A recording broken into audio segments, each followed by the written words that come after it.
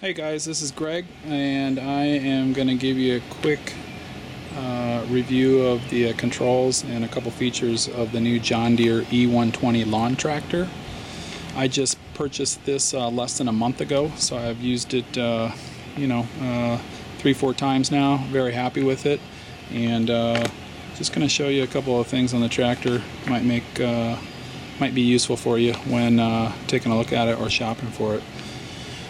It comes with the 20 horsepower V-twin engine in it, which should be very nice. It's been very smooth and no problems mowing. This year they supposedly have a new and improved battery in this, and I've not had any problems starting the tractor whatsoever. So seems like that's working. One of the other new features, it's a big feature, is the new oil change system. It's like, I think they call it the new Easy Change oil system. There's no more draining the oil in the tractor anymore. Now you simply remove that filter and screw on a new filter, and it's supposed to remove the contaminants at the same time, but a little less than another quart of oil in the machine. So I'm at 9 hours, and I think supposed to have changed that at 8, but I'm going to do that today in a subsequent video and see if it's as easy as they make it out to be. The only downside of that is I think they charge you an arm and a leg for it, but if it's done in 30 seconds or less, I think there's something to be said for that. But looking around at the rest of the mower, it's got the 42-inch deck, which I like. Gives the lawn a nice cut. Over here you've got the mower height, so you can change your height anywhere from 1 inch, 2 inch, 3 inch, all the way up to 4 inches. And this was redesigned this year, and it's supposed to be very easy. I did not have a previous model, but I can tell you changing the deck height on this model is very easy. So that is nice. The seat is a 15-inch seat, which is really nice. It's really comfy and soft. I've got low back problems, and I don't have any difficulties or any pain on riding this mower even for a couple hours. So that's a nice thing. It can be adjusted from this side here. This lever right here will allow you to move the seat forward and back. It also comes up, and that's where your gas tank is. Real easy to fill that up. Over here you've got a cup and a compartment that closes. I usually throw my cell phone and keys or whatever in there. It's nice. If you go over to the controls of the machine, you've got your steering wheel, you've got your throttle control here with the rabbit and the turtle. You've got your button for reverse, and I'll show you how that works. You've got your PTO lever here to engage the blades, and you've got your hour meter here. As you can see, I'm at 9 hours, and at 8 hours I was supposed to have changed the oil on this, and I'm going to do that today. Over here you've got your pedals, which is another improvement this year. They've got both pedals on the same side, which is nice. So if you press the first pedal, the larger pedal, that'll take you forward, and if you press the other pedal, that'll go in reverse. But you do have to do that, press this yellow button and that reverse pedal to go in reverse. So you can do that. You've also got your brake over here. So right now I have it locked with this here. So if you press this and push this down, you will unlock the brake.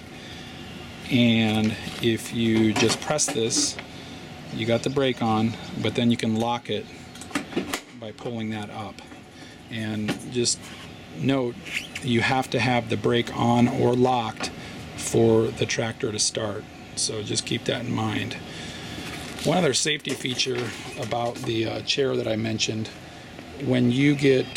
if you come off of this while the machine is running, the machine will turn off.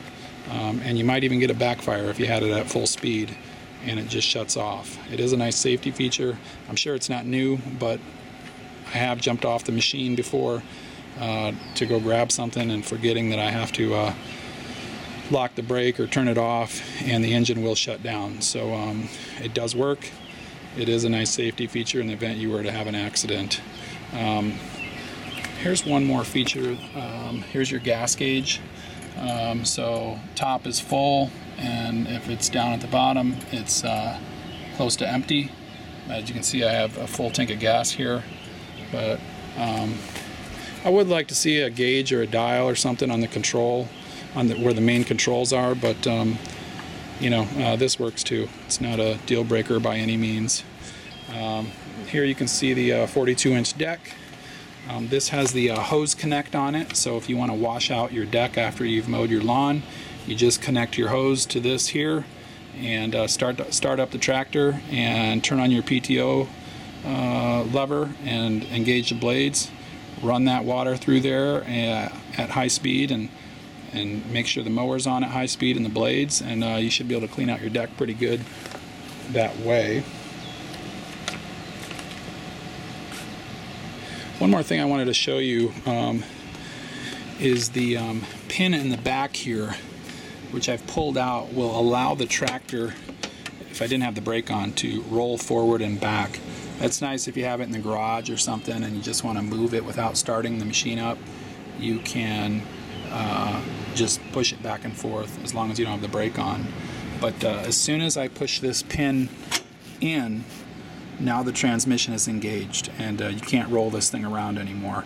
But and I rarely ever have the pin out, but sometimes it's nice when you're in the garage and you just want to move it a couple feet or whatever, and you don't want to have to start this thing up. You just pull that pin out. So that's how that works. You'll notice I have the bagger on it. I like to bag my grass. I will say that it works well. I did not even put on the high lift blades, which comes with the bagger, and it still does a good job. I'm sure the high lift blades do even better job, but I didn't feel like changing the blades, and it works just fine. I will warn you that it's kind of a pain in the you-know-what to get this on. There's some pins that you need to get in, and it has to line up just right, and you know, it just wasn't fun to do, but I don't know, I got it done, and I'm happy with how it works. Like I said, I did not attach the high lift blades, and I'm using the blades that came with the tractor, and it works just fine. Lifting this guy up here, you can see the two bags. It's hard to do with one hand, but they hook on right here, and you just pull it off and hook it back on. You just put it right back on. So it's really easy. It's nice to you know, easily take your bag and empty it, and just close it back up. It's got a little see-through lid here, but usually I just look back and tap the bag and see how full it is to know when to empty it. It's got this